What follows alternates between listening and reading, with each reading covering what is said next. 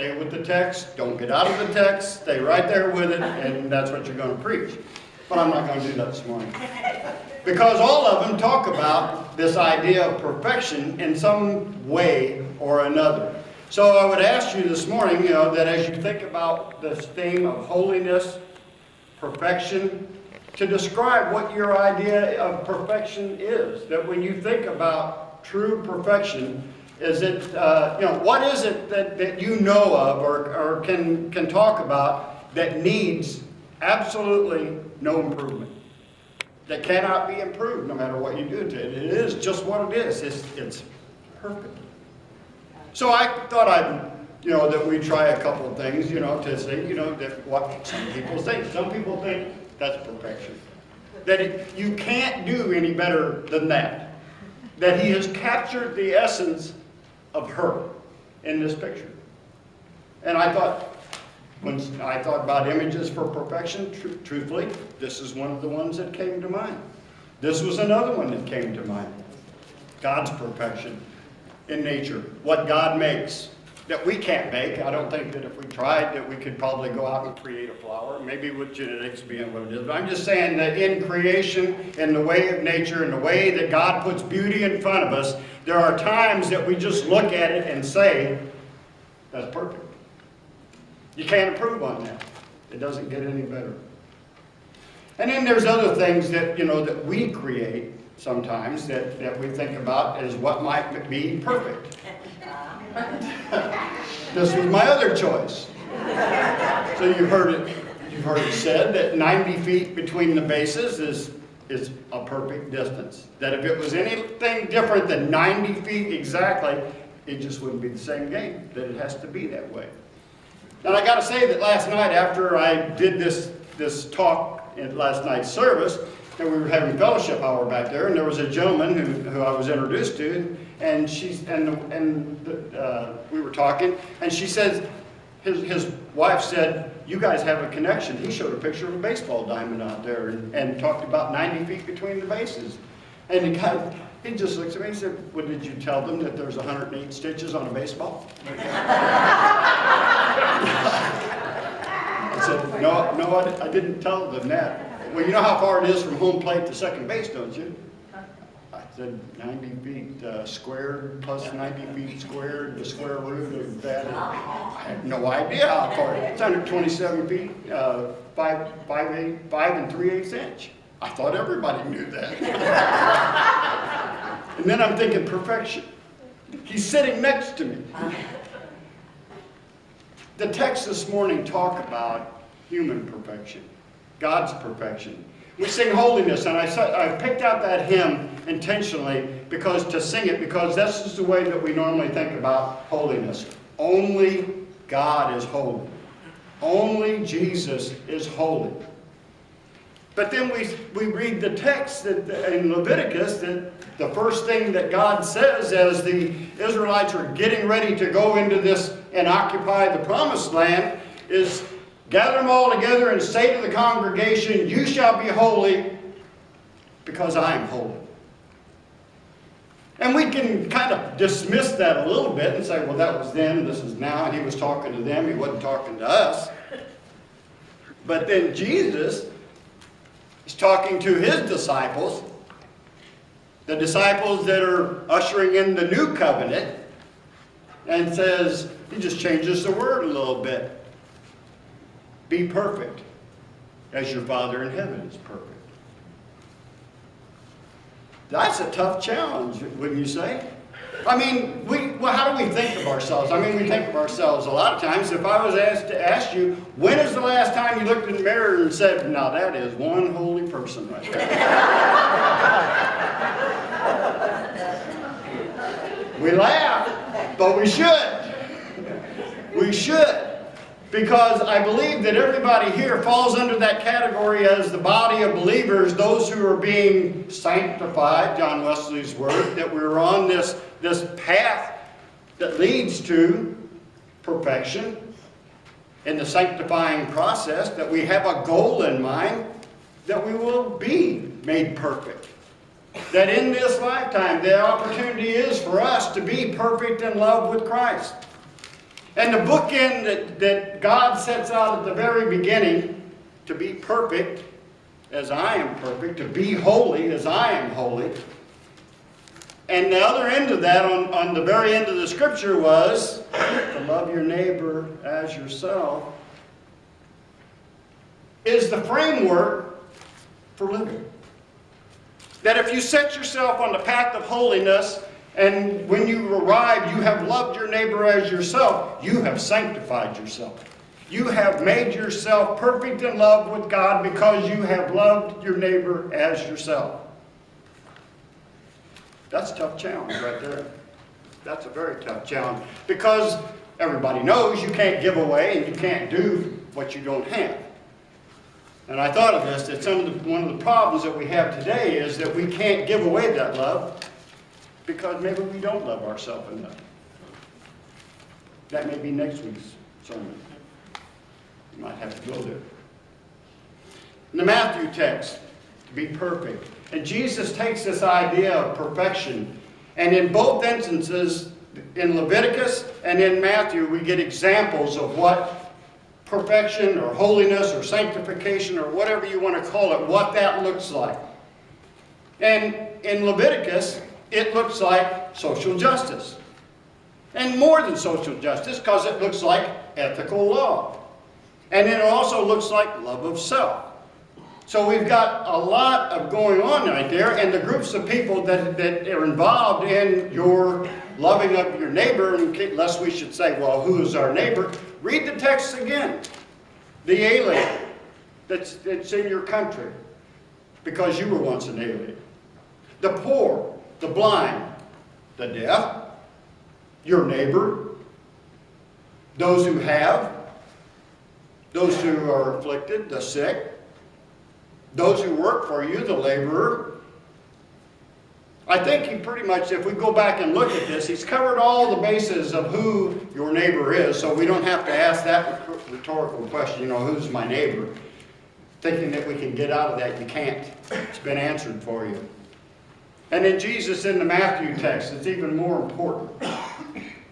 You've heard it said, you shall love your neighbor and hate your enemy. Where'd that come from? See, that's not written in the Bible. But Jesus knows you've heard it said. Because what we do is we proof text the Bible, and all the people are saying that this is what the Bible says. And Jesus is saying, no, you've heard it said. 6 times Jesus says, you've heard it said, but I say. It's because we have not taken the Word of God and applied it to our life the way that we should have. Probably. Well, let's talk about sanctification a little bit first. John Wesley's word for perfection is sanctification. And John, in our Wesleyan tradition, that we believe justification, which is that time we are made right with God, and sanctification happens at the same time, but justification is an immediate result, and sanctification, although it can be, usually takes a while to get there. Usually it's a road that we travel. Usually it's a road that could be a short road, could be a long road. It depends on how much time it takes for God to perfect us in life. And lest we think any differently, that our justification and sanctification is just like our faith. It's a gift. God grants us that. The moment that we believe, God grants us that. So it's this turning to God, turning to Jesus, that allows you to be sanctified, that allows you to start down this journey, this pathway we call perfection or holiness or sanctification. It doesn't matter. It's called loving your neighbor. Because that's the end result, is love your neighbor, love God with all your heart, mind, strength, and soul, and love your neighbor as yourself. And when you get there, you've arrived. But there's a problem along the way in the process, because we're human. And humans like to do things differently than what God does. God sets out the format. Here's your blueprint. Here's your outline. Here's your guidebook. And Jesus picks it up and says, after 1,000 years, you've kind of gotten away from your guidebook, so let me reinterpret it a little bit for what it really means. And so he just takes the scriptures and says, let me tell you what the root causes of those things that you're not to do. Because I want to tell you that if you think adultery is the problem, perhaps the problem is the way that you look at another woman. If you think that you should love your neighbor and hate your enemies, you know, that you're going to have to ask yourself, where did that come from? Because it is not scriptural. We live in a time right now that the problem that we're trying to address is the downturn of Christianity for a generation that follows the bulk of us, because we are the boomer generation or beyond that, and the generation that follows us is Generation X, millennials, whatever you want to call them. It's that group of people that was born between 1980 and 2000 that have a voice. That have a big voice. You know why? Because they outnumber the boomers. And not only that, they're more educated than the boomers. 4 out of 10 expect to have a college degree, where for boomers it was less than 2 out of 10. And so we have to start paying attention as to the church as to why our seats are empty. When we've got this blueprint, this guideline, this idea for sanctification, for holiness, and living in lives in relationship to others, where did we go wrong? Why aren't they here? Why don't they love us? And why does religion and spirituality fall so far down on their list of priorities that when they start listing things that are important to them, religion and spirituality is number 6. And think about the things that you can think of that are 1 through 5. And we got to ask ourselves, why isn't 6 up there? Gen Xers, millennialist. I like Gen Xers better. What's important to them? Relationships. Relationships with each other. And to that end, they'll spend 17 hours a week on the computer at their job and 17 hours a week on the computer personal time. Almost a third of their life will be spent looking at a computer screen or looking at, we can call our smartphones computers now anyway. Their basic method of communication is texting. They embrace technology more than any other generation. It's a generation of people who will never know what it's like not to have a cell phone. But they don't want us to build them the greatest technology and to say, look at what we've done for you. Come on in and see our new TV screens. Or look at this room that we built for you down here that's just for you. Go there and see what you can learn about God. They want to engage with you. They want to be part of what you do. They want to be in relationship with you, because the number one thing that they wanted, what motivates millennials? Relationships. Relationships. And they think differently than us.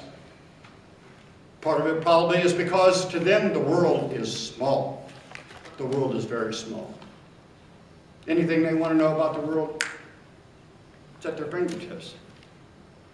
And for us, it's always been over there. And for them, they think no differently talking about their neighbor who may be in Ghana than they do the one that lives across town or across the street. But their relationships are so important to them. And it's not that they don't want to be with us. They don't necessarily think that we know how to relate to each other. That on our quest for holiness, somehow we've misstepped. And things that are important and meaningful to us just aren't that important to them. Just aren't that important. They are, what's interesting, strong on family. Millennials expect to be married at least once, and they believe that they will be married for a lifetime if they choose to get married. They're just not that, they're different from the bulk of us in that they think that the right to marry, the person that's getting married, idea of what's right and wrong. It's not ours. 60% when interviewed said that they felt that it was up to the individual as to who their life partner was. 40% said they strongly feel that way.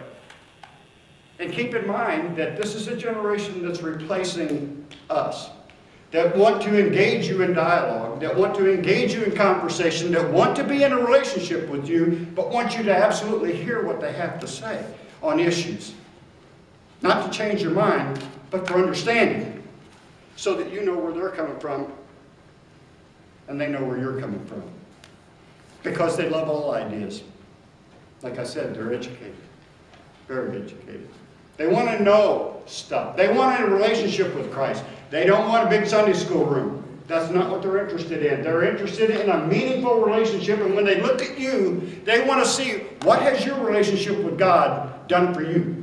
Tell me what that means to you. Tell me what that means to be a child of God that's going to transform the world, that God will use us because we deserve to be loved and appreciated because we are a child of God. Tell me what that's done for you lately.